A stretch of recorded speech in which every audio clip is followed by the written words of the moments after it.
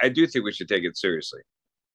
In the past, there's been a lot of bluster and a lot of threats, but the previous head of the Russian Space Agency, Roscosmos, Dmitry Rogozin, was he liked to do that, and so it was hard to take him seriously. And often he would say all kinds of outlandish things, either on Twitter or in the public, that would never be backed up by actual action on the part of the Russian Space Agency. And so in the past, it was easy to dismiss these things, but this is different. This is a new leader.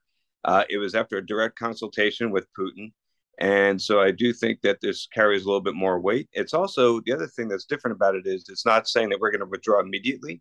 It's saying we're going to withdraw in 2024. So it's a bit more managed. The ISS was designed to be completely interdependent or dependent on both sides. So neither the Russian side or the American side could function without the other. So the Russian side is completely dependent on the American side for electrical power.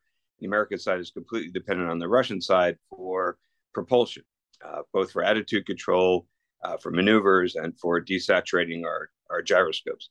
It's not going to be easy or cheap to replace all the Russian capability with American capability in only 2 years. But I do think it's possible. I think it's something we should have been doing from the moment they crossed the border into Ukraine.